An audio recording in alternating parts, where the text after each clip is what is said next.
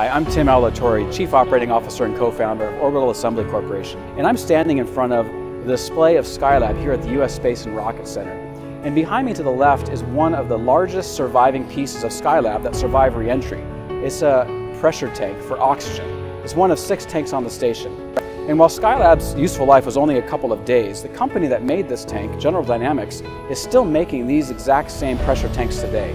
And one of the exciting things that's happened in space over the last number of decades is that starting with Skylab to International Space Station to the programs that are happening right now, there are vendors that have developed technology over decades that is now available for commercial off-the-shelf use.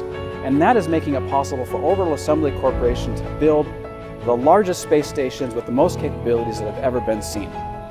If you would like to be a part of what we're doing, click the links below and learn how you can be a part of this exciting adventure.